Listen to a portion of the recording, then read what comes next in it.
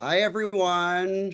Welcome to another Levy lecture. I'm Shane Dubow, and um, on behalf of the Levy Senior Center, Levy Senior Center Foundation, today's guest is Sue Gillan, and she is here to talk to us about everyday improv. And what I mean when I say that is using the techniques of an improv theater person in our everyday lives to do things like have stronger relationships, better communication, keep our brains agile.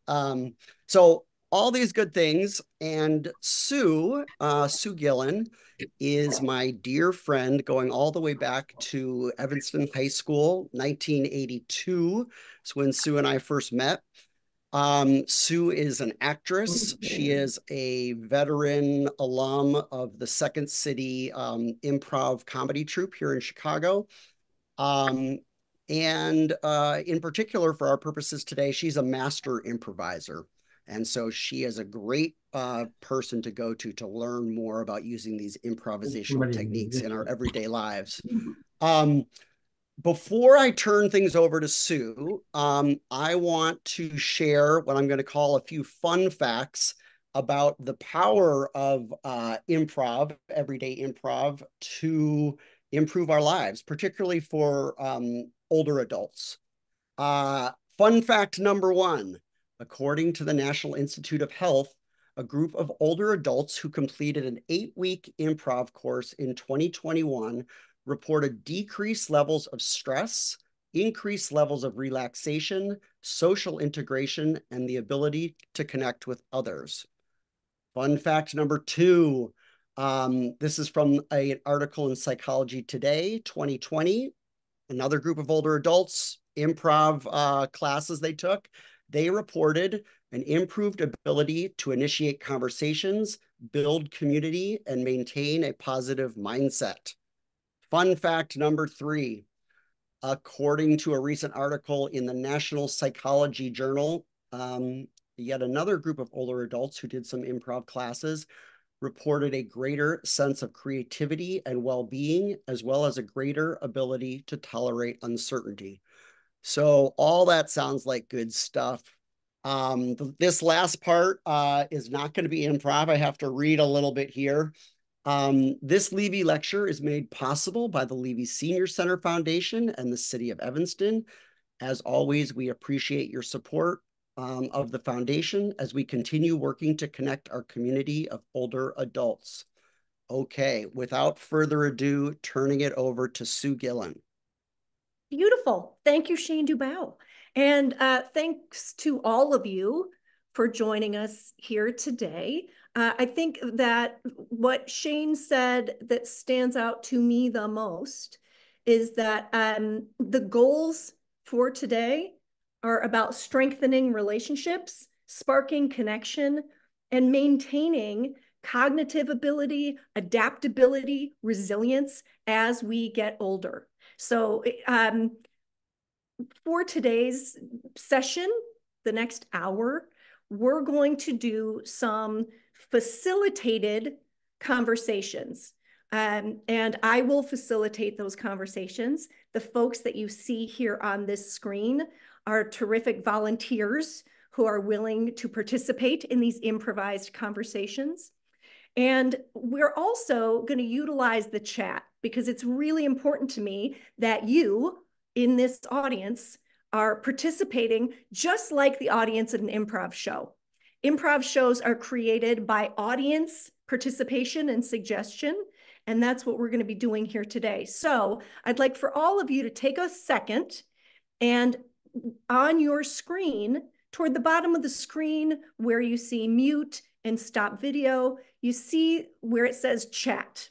I want you to click on the chat, and on the right side of the screen, you should be able to see the chat, and you should be able to type a message into the chat that all of us can see. And that way, when I come to you for suggestions, insights, questions, hi, Dolly, then we can see what you have to say. So I want to start utilizing the chat this very minute. How many of you can give me a definition of improv? What is improv? Just a couple of words, throw them in the chat. Improv is what? Funny. Sometimes it is. Yes, when we're lucky. On the spot, spontaneous. Yes, I love this. Yes, and beautiful, scriptless. Yes. Immediate funny response. Sometimes funny. Yes. The power of yes and being in the moment. Take what you're given and respond in a flexible, creative way. Coming up with something off the top of your head. Thinking on your feet. Okay, first of all, give yourselves a round of applause. All of us who you can see on screen, go ahead and clap. I like applause a lot. Come on now. There it is. Give it up. I also like snapping. The kids snap. And I like that. So yes, being on your toes. I love this. So improvisation is the art of making something from nothing together without a script, without a plan. And that can be extremely scary. But all of you are improvising every minute of every day. Anytime that you come into connection with someone else, you're improvising. And sometimes that can be a little overwhelming.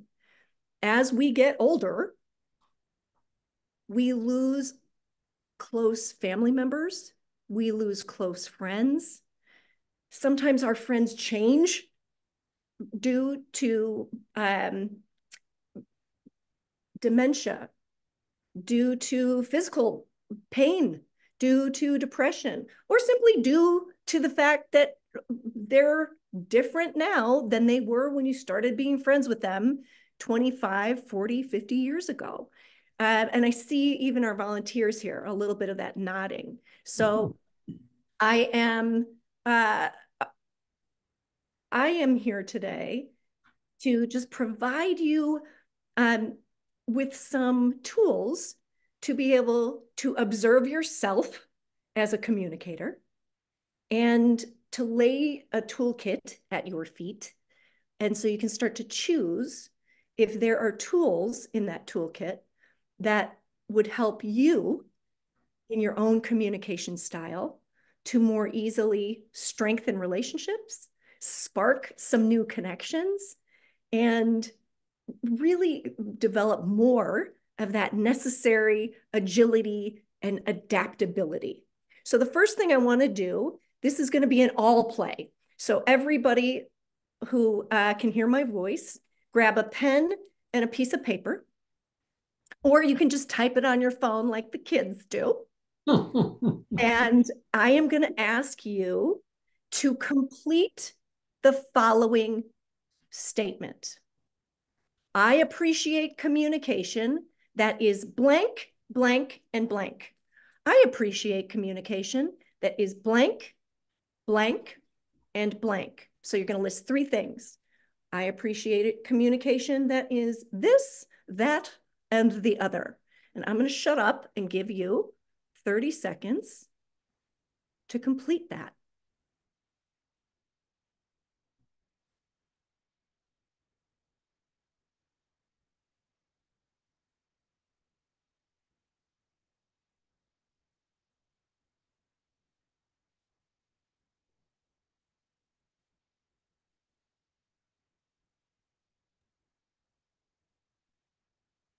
Beautiful. Wrap those up. And oh, I see Victoria, Sylvia, Ms. Coles. You are all ahead of me on this because I love that you're starting to throw this into the chat. And we can see in the chat, I appreciate communication that is clear, concise, and direct. Clear, concise, creative. Wow, we get a lot of clear and concise, y'all. They're telling us to heighten and tighten, as we say in the biz. Relevant, open, friendly, kind, timely, understandable, empathetic. These are beautiful. Just keep throwing them in there. Now, why is it meaningful to know your own communication preferences? And somebody here who I can see on my screen, feel free to unmute if you have a thought about that. Why is it helpful if I know my own communication preferences? Those are all great. One more.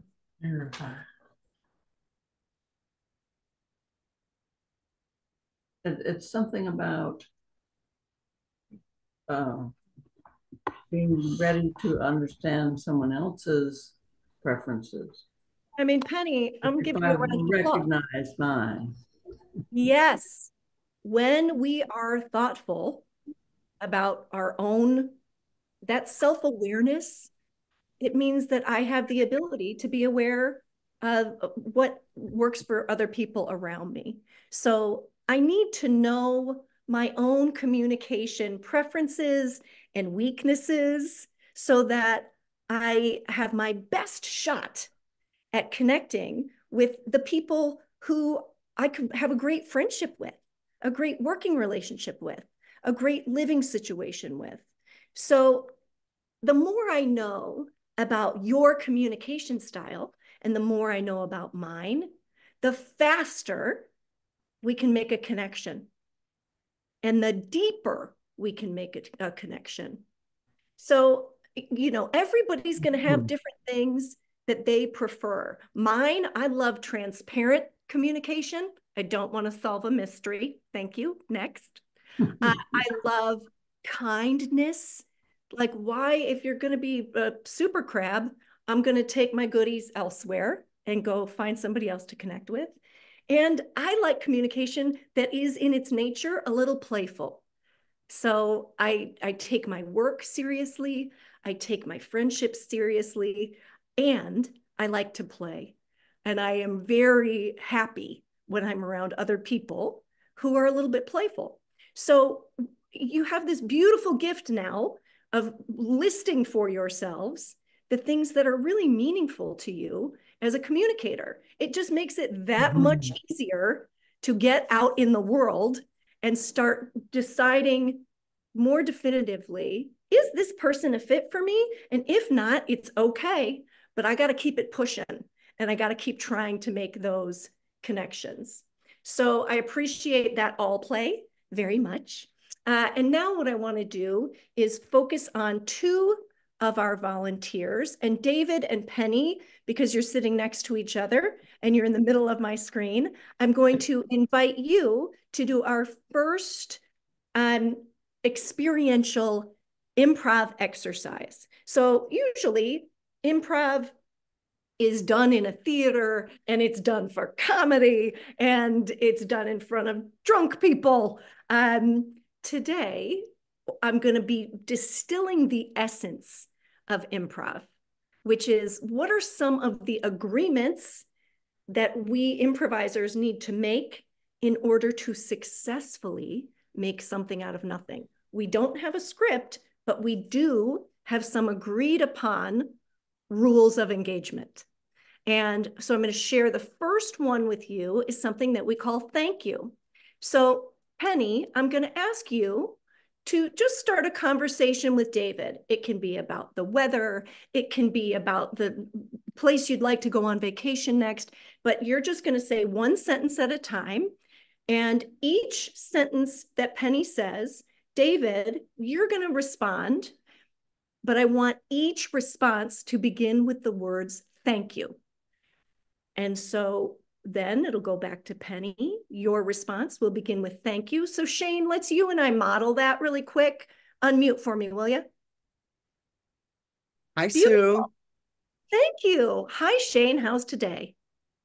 Thanks, Sue. Today is wonderful. I'm looking out at a lake in central Indiana where I've come to watch the eclipse.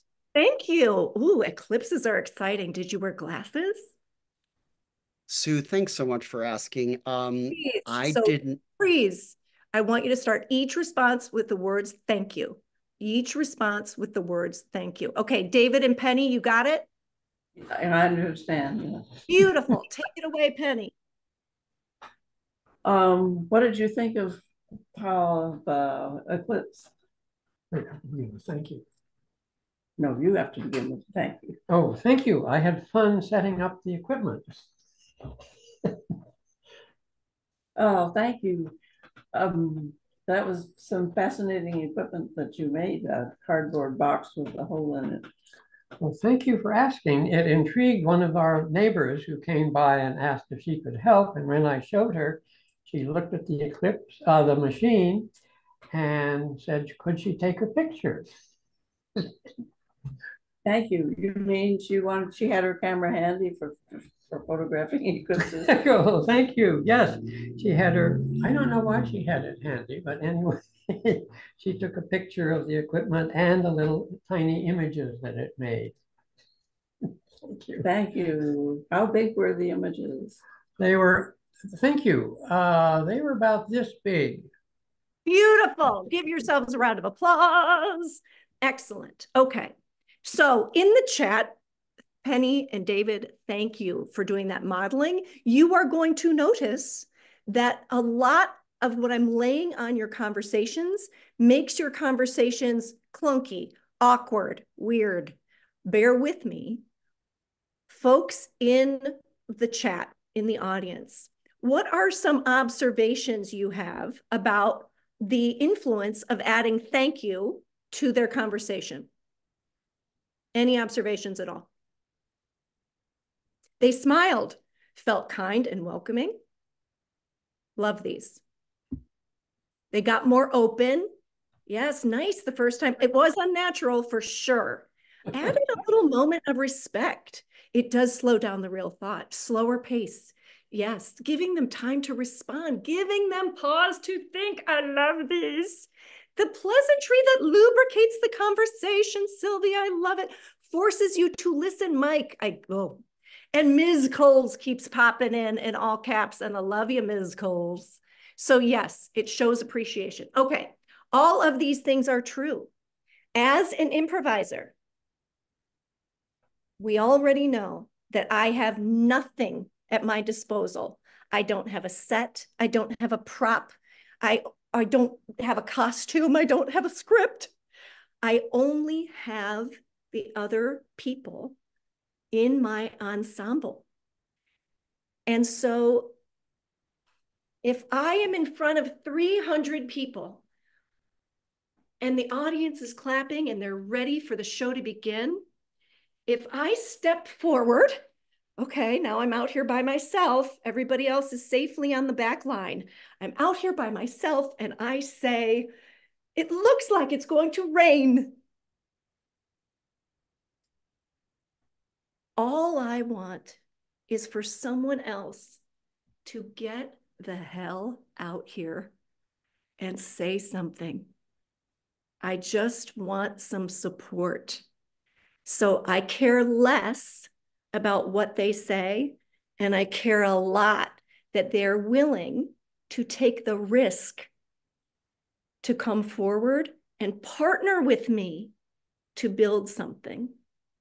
And conversations, even though on the stage in front of 300 people, it's on this macro stress level, even in conversation one-on-one, we can feel that stress of, am I going to say the right thing? Am I going to be included and accepted? If you are the type of communicator who comes to each interaction with a spirit of thank you for sharing that with me. Thank you for telling me that. Thank you for bringing that to my attention. We're certainly not going to say thank you every time we talk, or we would be committed to a place. Yeah, we have an inherent thank you in all of our communication. And this tool can be exceptionally useful when we're hearing information that might be difficult for someone to bring to us. So if somebody brings me some information that I don't really want to hear, that's either painful or stressful or frustrating, if I can still convey that open willingness to hear, the thank you, and in that instance, it really is a thank you. I'm sure that was hard for you to bring to me. That still, if I don't blow a gasket, if I don't lose my cool, if I don't start immediately blaming, how could you bring me that information? If I can just hang in there through that first wave of stress, setting that calm for myself also teaches that person that I'm trustworthy. I'm teaching you that you can trust me. I'm showing you, I'm not telling you. And I think it also brings up this really important distinction. Difficult topics don't have to lead to difficult conversations. Those are two different things.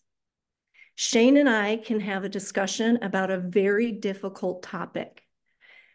If I come to him with an open communication style, and if he has that inherent thank you, no matter how challenging the information is, no matter how sticky the topic, we have a great shot at navigating that without making it personal, without adding to the difficulty.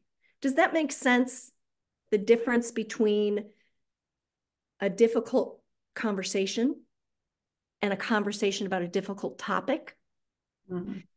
My buddies in the chat, help me identify what are some of the dynamics, some of the relationships in your life where that tool of an inherent thank you in my communication style, where could that be helpful to you, if anywhere? Put her in the chat.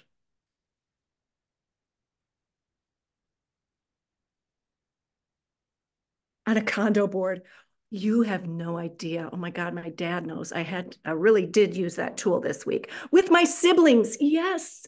Oh my gosh, family dynamics, especially the old ones, talking to my grown children, Mike Myers all day, navigating how much time my husband and I spend together. Yes, all these negotiations, navigating, negotiating.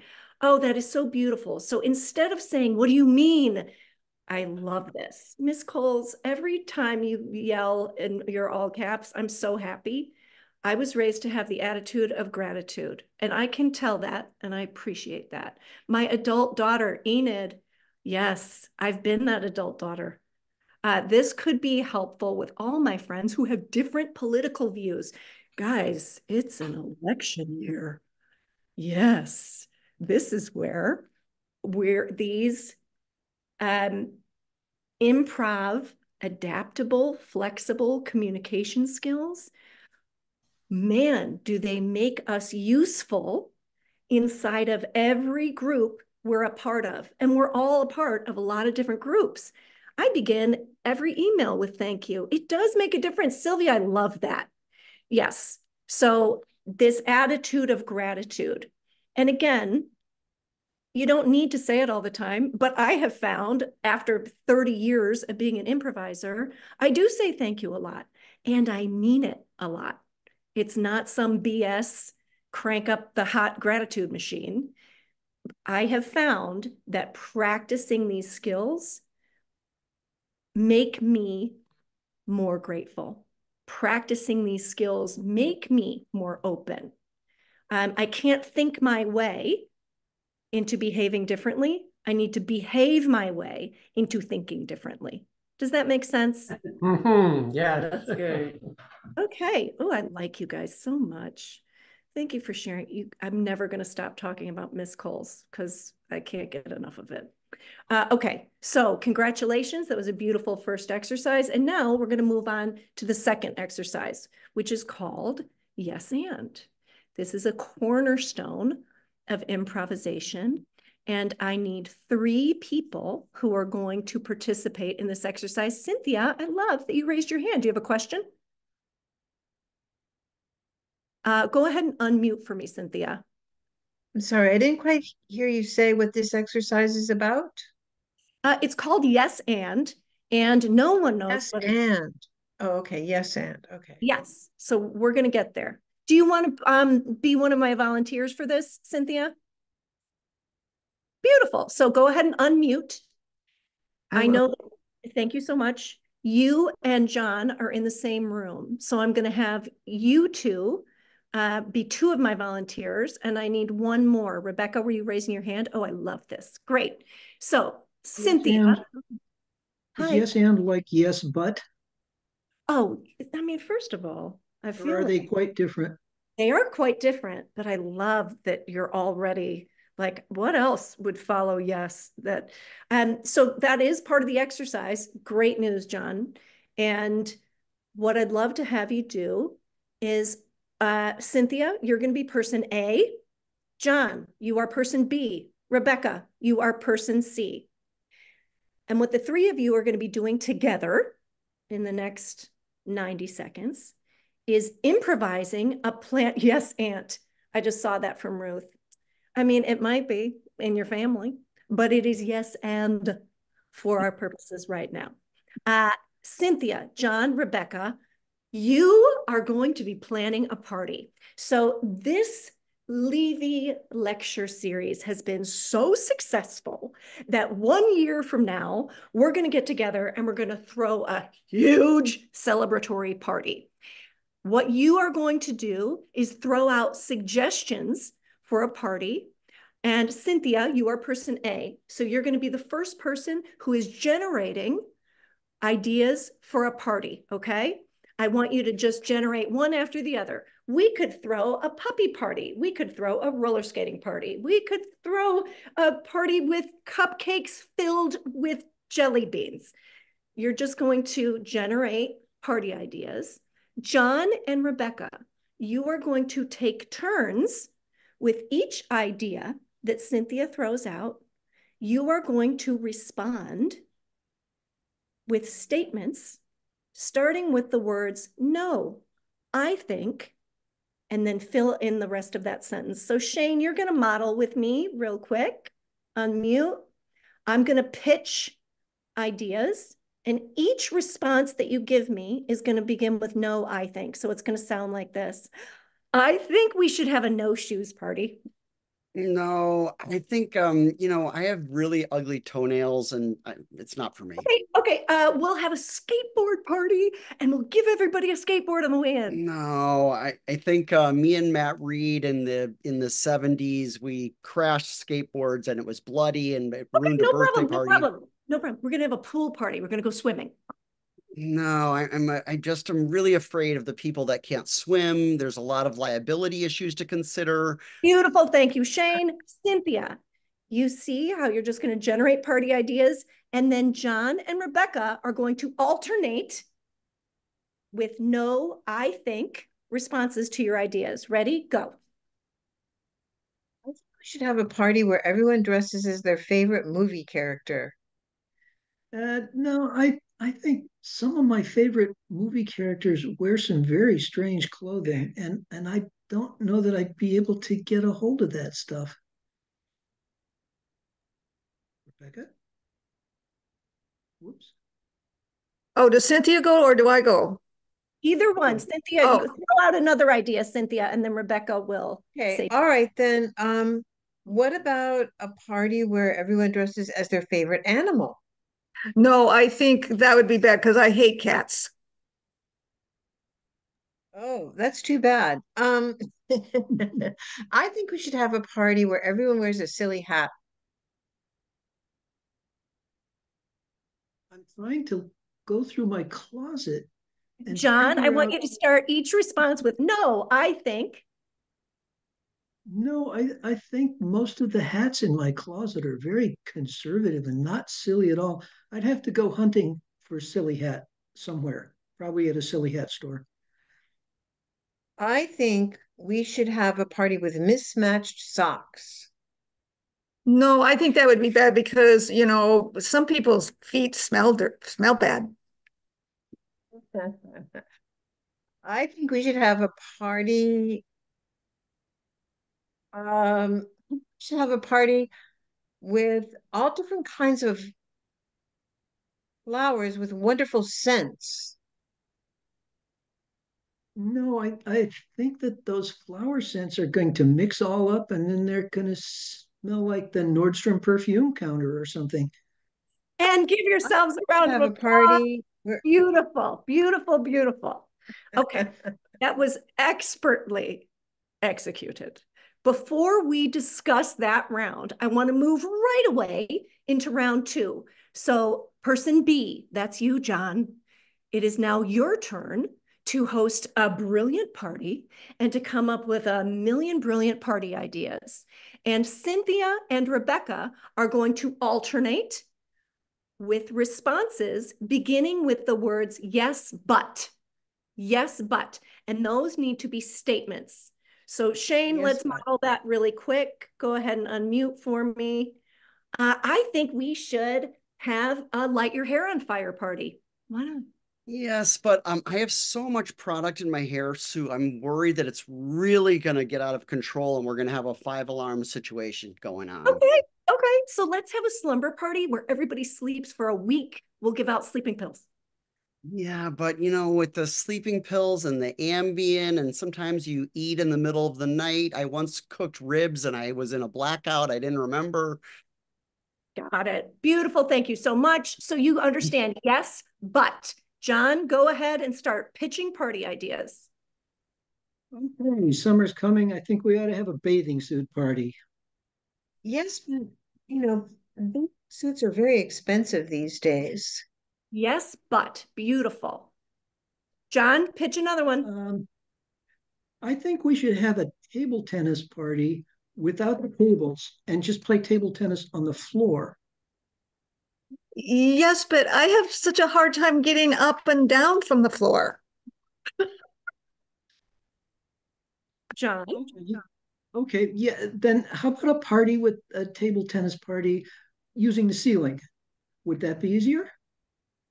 Yes, but only Fred Astaire could do that in the movies. I know. Let's have a house cleaning party. Our house is filthy. Yes, but nobody would come.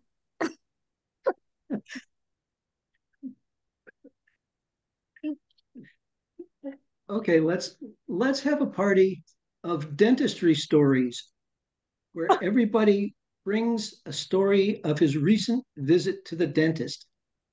Yes, but that's going to be so painful. Some people will cry. Um, let's have a party where everybody brings something interesting to sell to somebody else at the party. Yes, but I don't have anything to sell. Beautiful. Give yourselves a round of applause. Oh, I love this so much. I mean, first of all, let me just say, those are some amazing party ideas. Now, before I ask everyone in our audience, I want to ask Cynthia and John, what was your experience? And I'll start with you, Cynthia, of having all of your ideas met with no, I think. Tell me about that. Um, well, let's see. It just you have to be creative to get around that. That's what I thought. Eh, I guess I was very aware that we're role playing, and I just thought a lot of it was very funny. So I I didn't study method acting, so What so did you I find? So one thing you noted, which I think is really important, is that you had to be really creative. And I want to say that another way. I want to say that the burden of being really creative was totally on you. So you had to generate every new idea. The person who was saying yes. no was able to just sit back and shoot it down. Hmm. Yeah, which is a much more passive way to be. So, okay, so that's no, I think. John and Rebecca, when you were saying no, I think, what was your experience like being the person who had to say no all the time? Well, I didn't think that it was constructive to say no all the time. I've been in situations where people have tried to propose an activity or let's go to see a movie or let's go to this restaurant or the other. And if everybody in the room says no, pretty soon you get kind of frustrated with the people in the room. You've got to do everything, and nobody's going along. Oh, John, you really, what an insight that if you're the person who's offering up ideas and those ideas are always met with no, it's demoralizing and Yeah, frustrating. And what happens, Rebecca, if you hear no enough? What's your instinct? Well, oh, my instinct is to kind of quit. I mean, quit giving ideas, I guess. Um, And no one would blame you. Eventually, you're gonna give up. And that's a big bummer because we don't want each other to give up coming up with ideas or creative solutions or new ways of approaching challenges. Okay, so now I want to talk really quickly about the but. Yes, but. John, what was your experience of having all of your ideas yes, but? Id.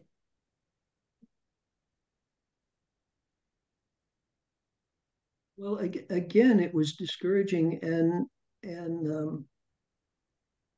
I was expecting at least a partial affirmation of one of my ideas, that somebody would say, that's a good idea for a party, ping pong balls. Well, we'll use tennis balls instead or something else. But I didn't get that. And so I was looking for an addition to the idea. Oh, I love rather, that. rather than a rejection of the idea. Yes. So I think that this sometimes we can trick ourselves into thinking yes, but. And like, I'm saying yes. I said yes, but I'm bringing us back to reality, which is that's impossible or that won't be fun or like, yes, but. And Sharon, I don't know if I'm saying your name exactly right. It might be Sharon. Either way, beautiful name. Yes, but still is a negative response and shuts everything down. So that is super important to know. And okay, we're going to do one last quick round. Rebecca, it's your turn to throw a party. And Cynthia and John are going to alternate. And this round is going to go faster. So Rebecca, you're going to throw out an idea. Cynthia, you're going to set each response will begin with yes and then John, you're going to follow Cynthia. Yes and you're just going to build like that. Ready? Rebecca, go. let's have the party on the beach. Chairs. And we could bring our dog. Yes, and we could bring our dogs too. And then we can have big balloons that we float in the sky. Yes and. Yes, and we can tease the lifeguard. Yes, and maybe kites too. Kites are a lot of fun at the beach. Yeah, and we can start a fire. Yes, and we can build sandcastles. A fire, that means marshmallows. You got to have marshmallows with a fire. Yes and. Oh, yes, and sorry. Yes, and we can bring marshmallows and graham crackers and chocolate.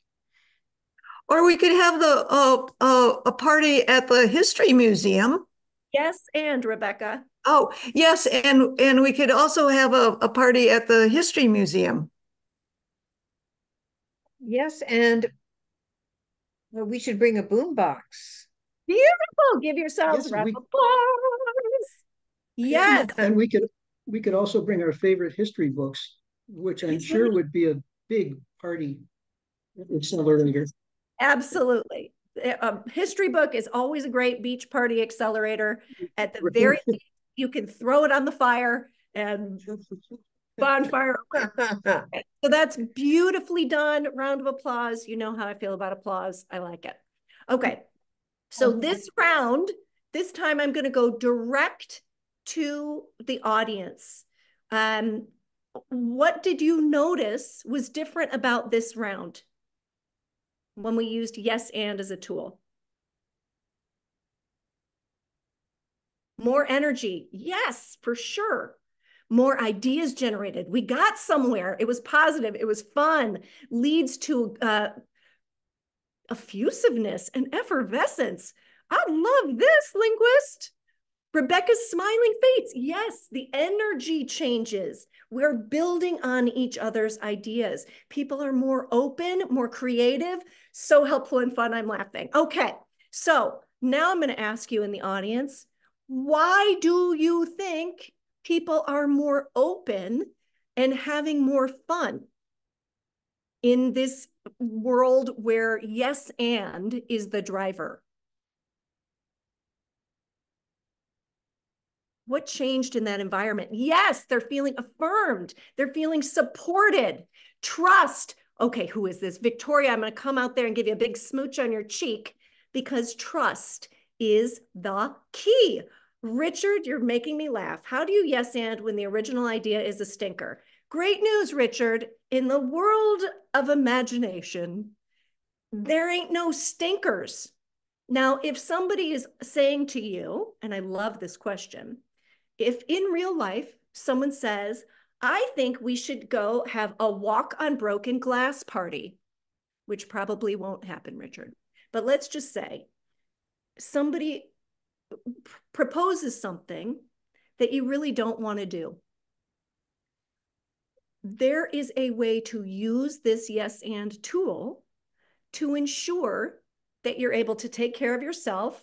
I will not be walking on glass. And you're able to keep the connection with that person. So when I think of yes and as an improviser, it's so important to note that the yes is about acknowledgement, not necessarily acceptance. Acknowledgement, not necessarily acceptance. So what does that mean? Yes, Shane, I hear that you want me to hold your hand and walk on broken glass because you think it's going to really be great. And I hear you. I hear that you are way into that, and I love that for you. And I'm not comfortable being on glass with my shoes off. What I'd love to do is join you in a walk on this nice green patch of lawn. Are you up for that? So I think it is a great question, Richard, that even if someone is suggesting something to me, and this just happened in my own life recently, and John, you said it, if you make a suggestion to go to a movie, my husband said to me, oh, I want to go to the Music Box Theater. And I had spent the day before, I had to sit a lot for one of my jobs. And I knew I couldn't sit through a whole movie. And I still loved that I was asked. I was able to say to him, oh, I wish I could see that movie. That's a movie that I've been dying to see. And I might need to wait until next week or at least a couple of days before I can sit in a theater again. I didn't say, I can't believe you're asking me this when you know I was sitting a lot yesterday and my neck really hurts. I didn't say like, well, it must be nice for you to get to go to a movie because your neck isn't bothering you. Like, I didn't have to say any of that. I can acknowledge I got a great invitation. Thank you for that invitation.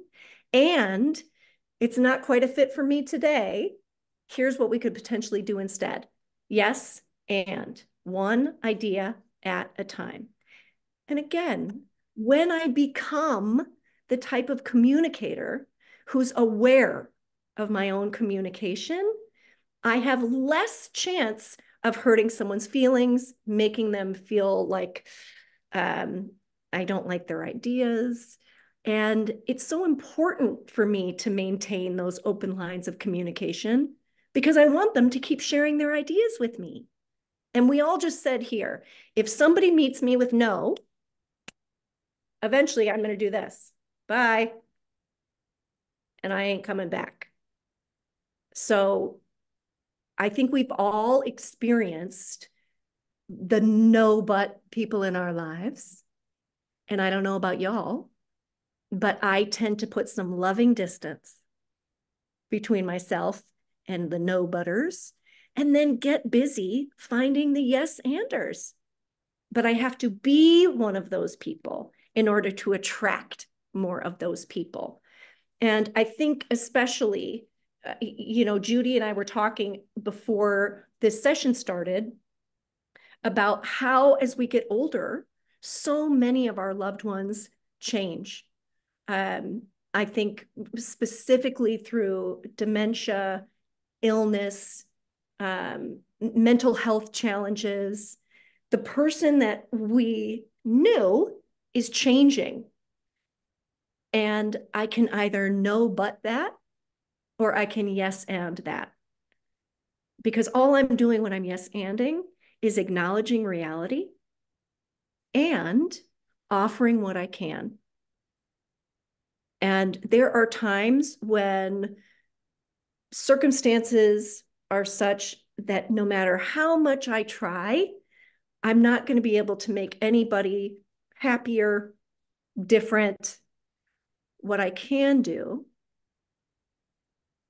is keep my own spirit of thank you and yes and alive.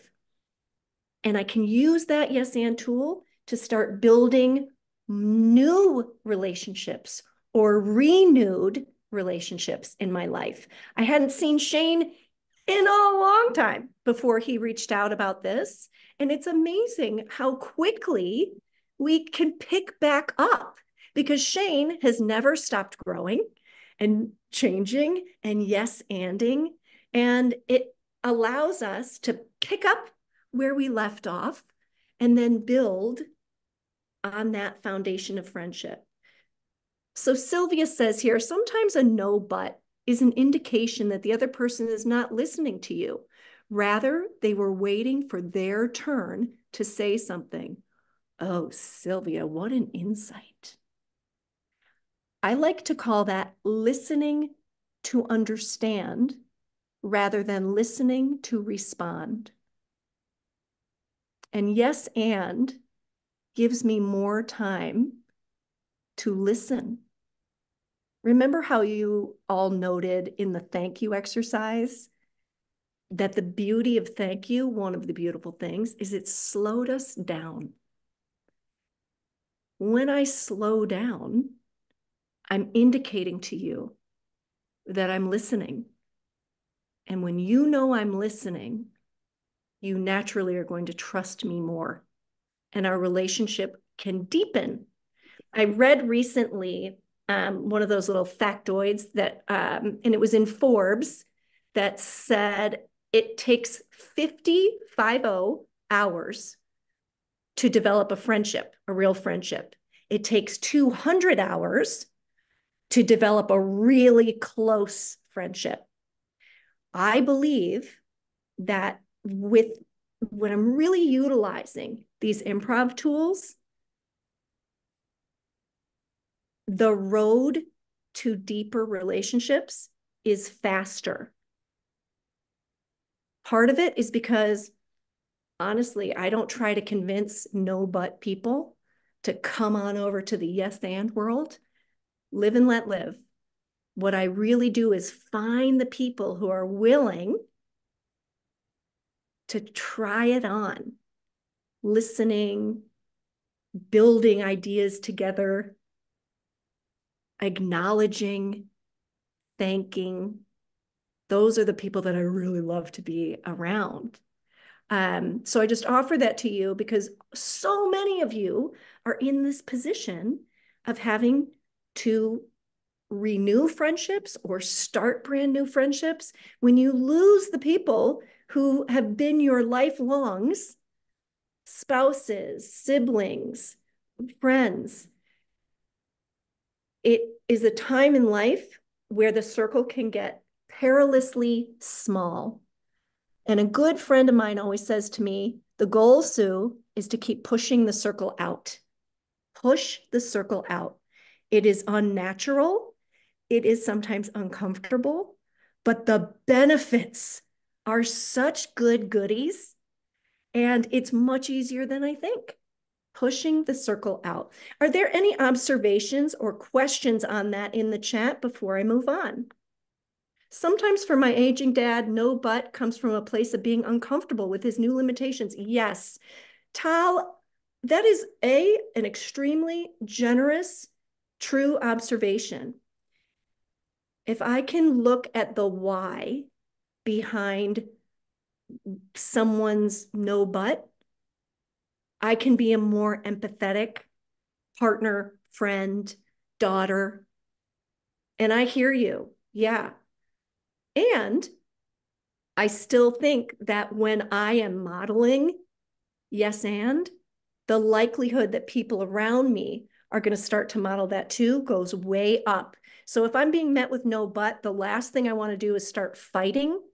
What does push the circle out mean? So we, have a circle of people in our lives, our friends, our family, our neighbors, people in our senior community.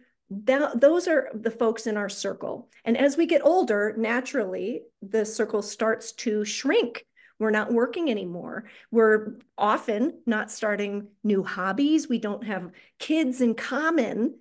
And so our circle gets smaller. And what I'm offering to you is that pushing that circle out, that's a huge part of staying mentally agile and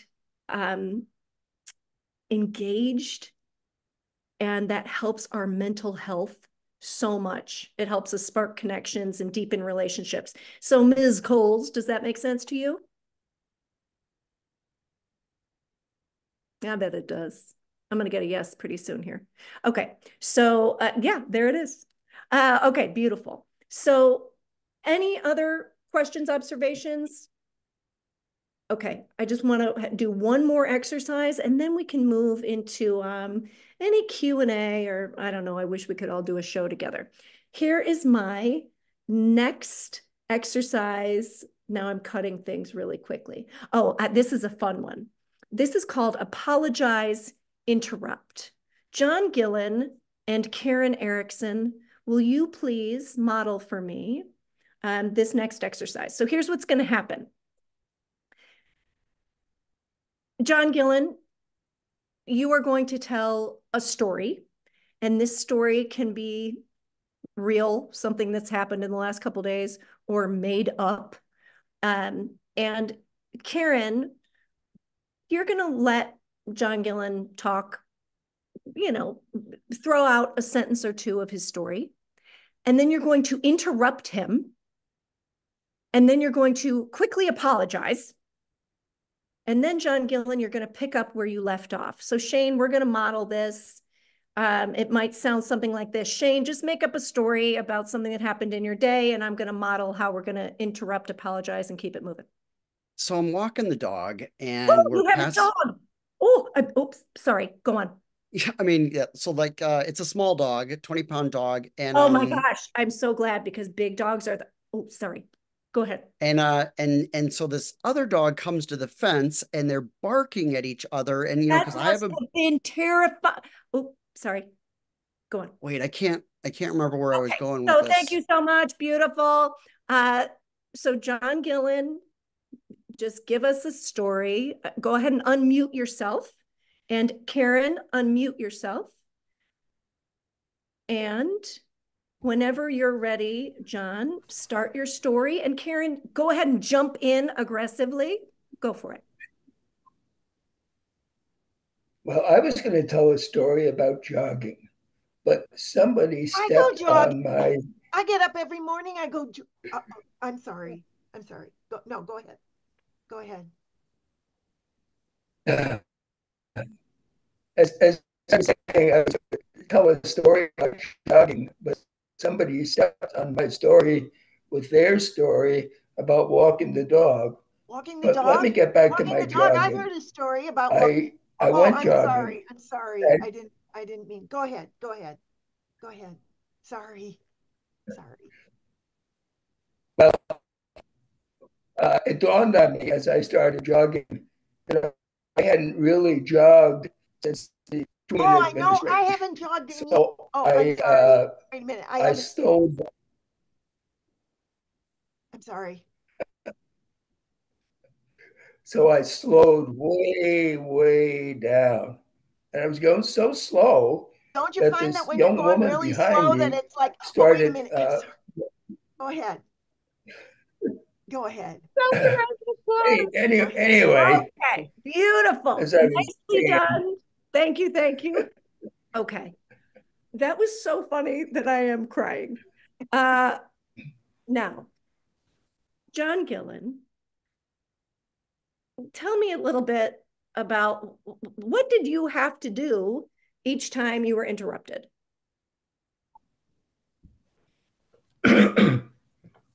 well, I had to collect my thoughts, such as they are, and start anew. So it was a series of starting a story. Yes. First, I started a story, and it was like a chapter, and then I got interrupted, so I got back to halfway through the first chapter. And I got halfway through the second chapter, and then I got interrupted, so forth and so on. Yes. And that is a really good analogy. It's like if you're reading a book and somebody comes up and shuts the book, and you're like, oh God, okay, now I've got to get back not just to the page, but what was the paragraph? Where was I? And I think you saw that it really impedes the progress of the story. Karen, I want you to tell me what are some reasons that you think people might interrupt? They're not listening. They're thinking about what they want to say instead. They want to jump in. They want to share, but they don't allow the other person to finish their thought. That is so right there. You gave us three very common and very real reasons. Hey, audience out there, what are some other reasons that people interrupt? Throw them in the chat.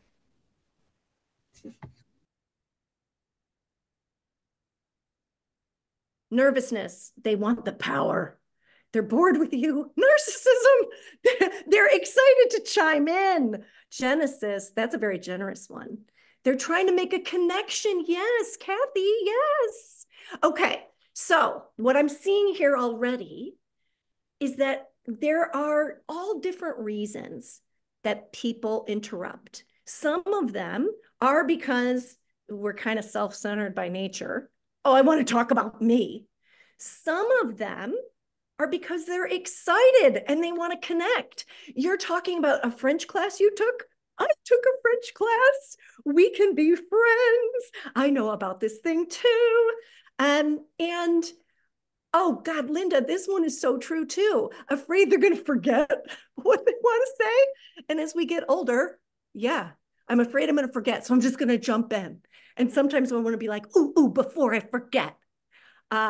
So there are good reasons. There's not so great reasons. There's all different kinds of reasons for interruptions. What we know for sure is that interruptions are hard on the person who's being interrupted. What are some ways of avoiding interruption? Let's think about that. Is there a way? Stick it in the chat if you have an idea. Ignore them. Oh, Mike. Just bulldoze, man. Yeah, okay. When a person can ask for feedback, I love it. Write it down. Lindy, you're my new best friend. Patient, active listening. Miss Coles, all caps, all day. Enid, I love, let me finish, please. Jody, just cut to, I am talking. Some people, Tal, say whiteboard this, but that is actually already interrupting. True, true. Okay, so here's what I'm going to offer to you. As an improviser, going back to improv, we believe that the burden of communication is on the sender. The burden of communication is on the sender. So if I have a story to tell you, the first thing I tend to do when I want to tell somebody something is I will ask, do you have 7 minutes? Like I literally, when I call people, I start by asking for the amount of time I need. Do you have 2 minutes? Hi, this is Sue. I have a story to tell you. Do you have 5 minutes? Hi, this is Sue. I just need 30 seconds, quick check.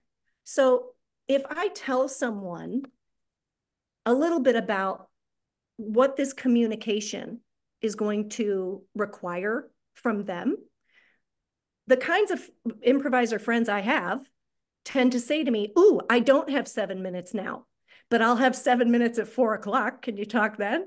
Yes, great, high five, peace. It is so important to remember that we're communicating all day long, and often we forget to communicate about how we're going to communicate.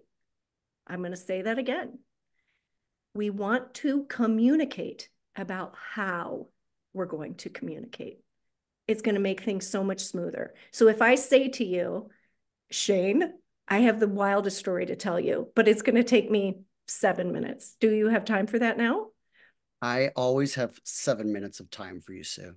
Literally always? Oh my God, I want your life. Okay, here it goes.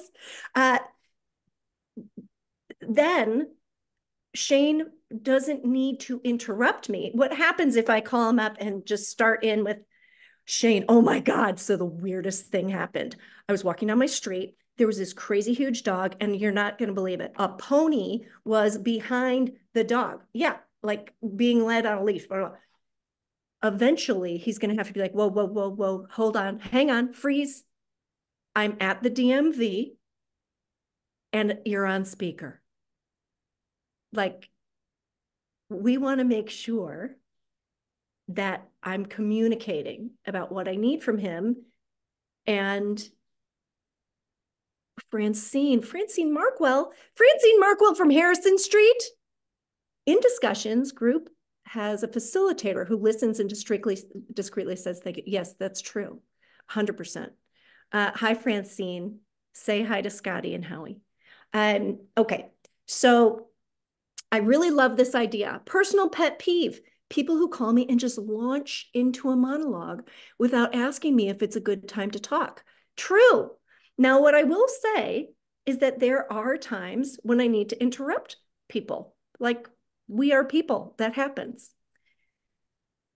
When I need to do that, I always start with these words. I apologize. I need to interrupt you right here. It's that simple. I'm going to interrupt you. My apology. I'm in the middle of A, B, and C. I have a dear friend, one of my longest, loveliest friends, who cannot not launch. She only ever calls me and is like, girl, get ready. And I'm like, freeze, freeze.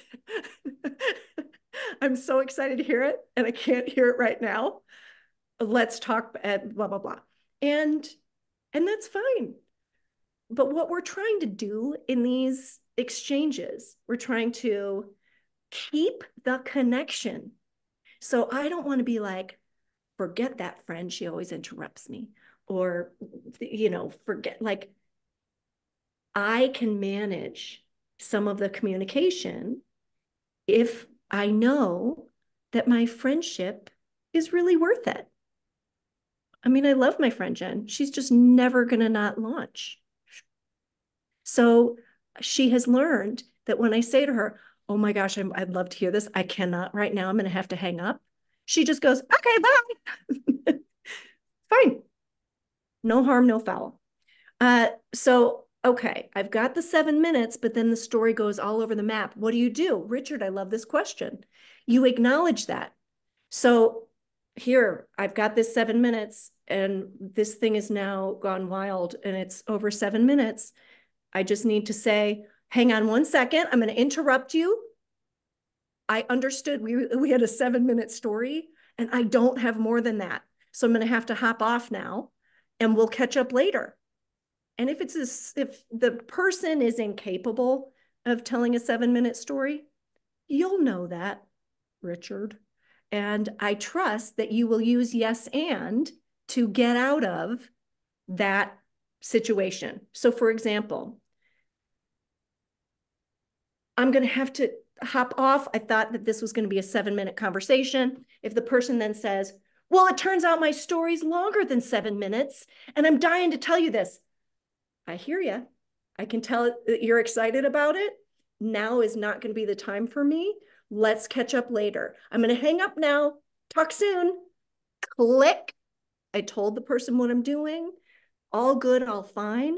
And if somebody ends up being mad about that, you can always come back to the fact that, oh, I thought we agreed on 7 minutes.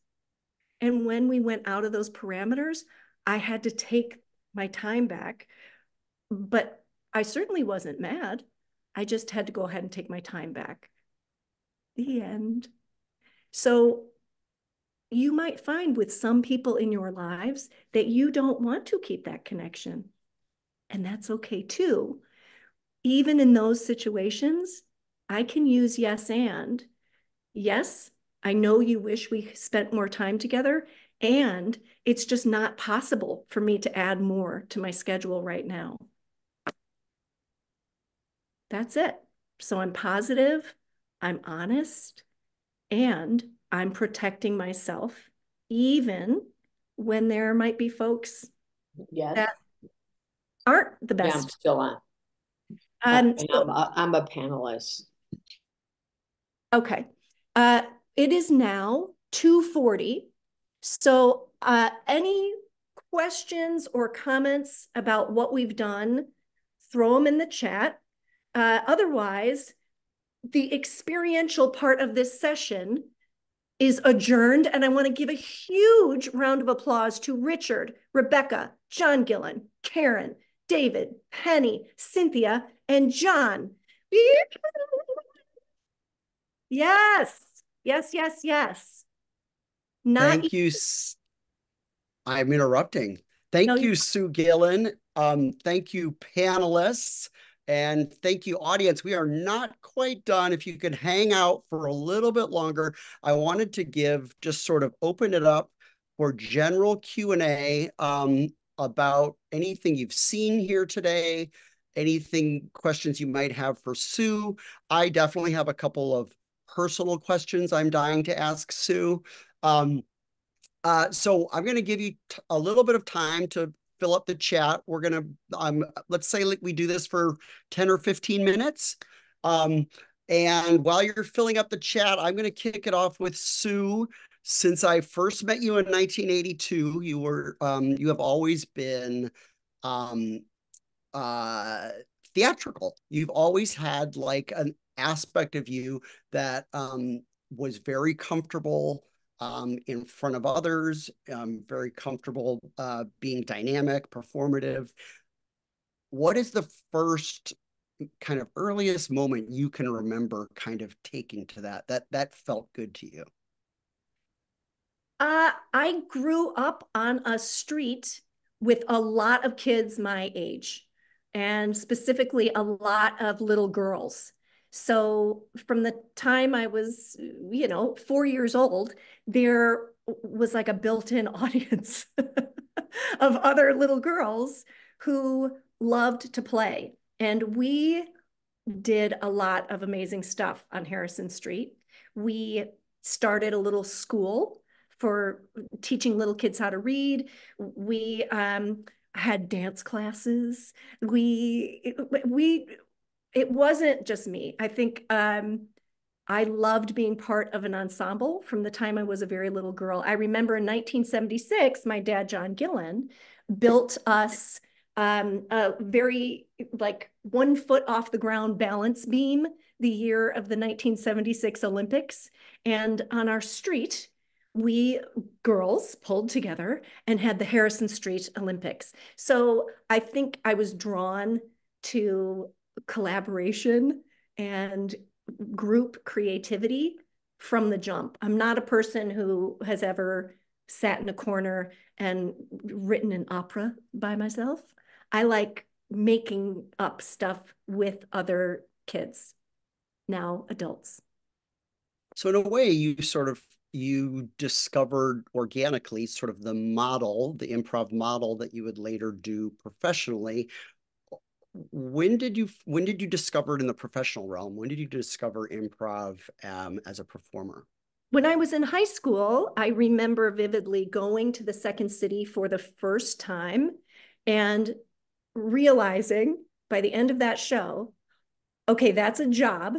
I want that job. That's the job I want. So I didn't grow up feeling like I want to be a stand-up comedian, or like I saw what was happening at Second City and knew I would get my butt on that stage if it took forever. And it did take a long time. It took rejections, and I couldn't even get into classes at first, which helped me build a lot of resiliency. Now, Sue, I know that a big part of your job is kind of sort of like doing what you did here with us today, which is taking some of these improv principles and transporting them into different realms off stage. How has that worked for you in the business world? I know you've done a lot of work with advertising agencies. How have you been using this model in kind of these other realms? I mean, I think that you have all just proven that applied improvisation works in any realm where collaborative communication and collaborative creative problem solving is necessary. So I've had the privilege of doing improv-based communication and leadership workshops for so many different kinds of groups, lawyers and med students and police officers and firefighters. And I'm here to tell you, firefighters are the most natural collaborators. They're so funny, you guys. And they don't care what they look like in front of each other. And it's not surprising to me that firefighters do such an incredible job with applied improvisation, because their whole job relies on trusting each other. And so I have found, and I've worked teaching workshops all over the world. So culturally, you also see the difference between sort of yes and cultures and closed off, fearful cultures. So I just, obviously, I'm hugely passionate about the power of applied improvisation, and whether that group is a family or whether it is the UN, like the same kind of dynamics and true things about like positive communication apply. The using yes and sort of having an open, collaborative, creative process is something that I've been involved in a lot in my professional life. I have found that often when someone else sort of doesn't want to play like that, two constraints come up frequently, time and money. We want to get to a decision faster than your process would seem to allow. How do you work with that? How do you push back against that? What's sort of the way of approaching someone who says, I want to get to the answer faster? I would say that if you're willing to spend the majority of your time in the blue sky, trusting that you have really smart people at your table So the editing, the winnowing down won't take as long. That's what I, in a creative, collaborative, problem-solving process, I'm like, I know that you are uncomfortable with the idea of a lot of blue sky ideas, but they won't go on forever. We're going to edit, we're going to winnow down, we're going to come to consensus on what will work on time and in budget. But trust me, and sometimes it's trust. And if someone's not going to trust me, I'm like, high five, do it your way. And then eventually they'll end up coming back, because I have the data. Like, that's something that I've learned over the years. I always collect data, so that I'm not saying to someone, only trust me, this works. I can show them, these are the clients that I've had, these are the situations in which taking the time to really get a lot of ideas generated early really pays off when it comes to choosing. I see a question here in the chat, Sue, which I think is particularly relevant, and you sort of touched on it a little bit already, but we are coming up into this election season. We have a very polarized country with people with very strongly held beliefs, often intolerant of hearing the other side's strongly held beliefs. Does any of the principles that you're sharing with us, does any of those suggest a way forward or a way to navigate some of that kind of two rock hard sides hitting each other and no movement in between? Yeah, I think so. I mean, I think every conversation doesn't need to be about my political beliefs. And if I'm friends with someone who only can spout their political beliefs, I like to use my yes and to steer us toward common ground. And if I don't know that person very well, and they're just kind of out of the blue, making a very huge political statement that I don't know what to do with, my default is always, wow, I can tell that is like, you really believe that. I hear it. And what I do with that and really depends on the circumstance. If it's something that I think is hateful and I'm not comfortable having that conversation, the end, bye. If it's something that's more run of the mill, like we don't see eye to eye, yes, I hear what you're saying. I know that's important to you. And I'd love it if we could talk about what we're going to watch. I pulled up these 3 different choices for a movie, like if it's an extended family gathering or, dinner mates. Yep, I hear what you're saying. And how about this chicken? Like, I'm not even, like, I'm kidding and I'm not kidding. That, like, I don't think that any of us are under any obligation to stay in conversations that are super uncomfortable. I think there are graceful ways to, I don't need to shut somebody all the way down. I can put, yeah, how about those Cubs? Yes, Richard. When in doubt, how about those Cubs? Yeah. I see in here that there are,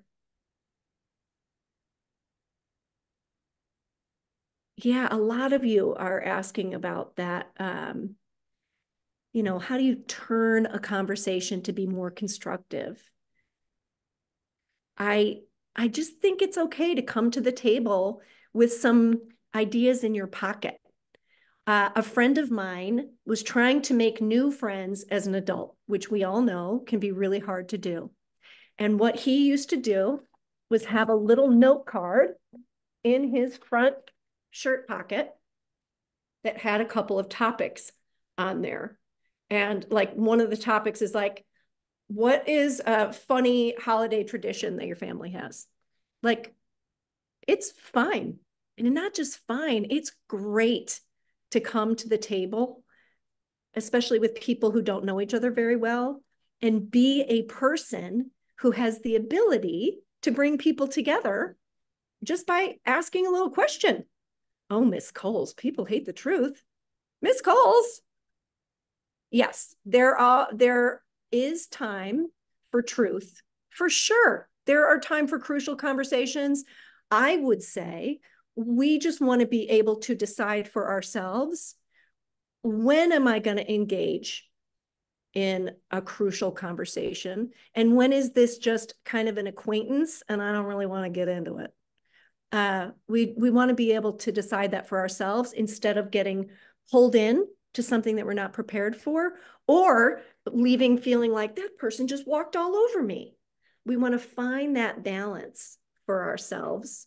And everybody's going to be a little different. My hope here is that these tools can at least give you, and you guys said it best, a little pause. That, yes, interesting. I hear what you're saying. I'm using that pause. I hear you. Oh, wow. Okay, you think aliens are living here among us. Okay, well, I hear you. And oh my gosh, I think that's my phone ringing. I'm going to have to get back to you. Bye.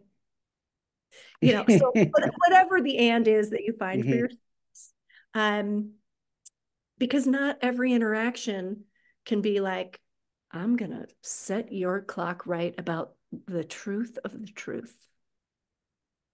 Right? Yeah. Okay. So we have about our audience, we have about 5 more minutes. So if you have some burning questions to add to the chat for Sue, put them in there now. I wanted to ask you, Sue, is there like a favorite, or maybe it's favorite is the wrong word, but a top of mind story of when you have really bombed using improv, either on stage or elsewhere? And then also maybe an unexpected success when you just could not have predicted how improv would go or how using these skills would solve a problem. Wide open, but a rose and a thorn, as it were. Yes. Okay. Rose. Yes, I'm still performing and I love it. And that is the rose for me, is that I continue to perform. And I'll tell you, it's still kind of nerve-wracking to get up in front of people and not have a script. But that's such a rose, because as soon as I'm engaged, I'm not thinking about myself. One of the most beautiful things about the art form of improvisation is that my entire job, all of my energy is aimed at making you look like a rock star. Because if all my energy goes into making you look good and all your energy is going into making me look good, then we're both going to look great.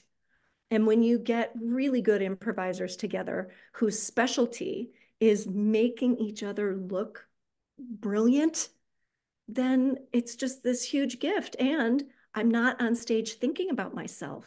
I'm thinking about, how can I make Rebecca look like the genius that she is? How can I bring up something that has to do with transportation so John Gillan can flex his expertise?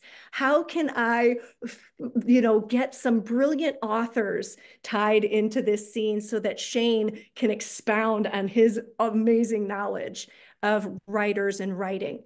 That's the real rose in improvisation. And thorns, oh my God, sometimes it's so bad that I have literally left stage crawling on my hands and knees because I'm laughing so hard, because we're so bad and the audience hates us so much that it tickles me. I have crawled off stage laughing. Yeah, sometimes if an audience is really drunk or it's really late on a Friday night, that's when they're most mad, and no one should ever go out late on a Friday night because you're just in a bad mood.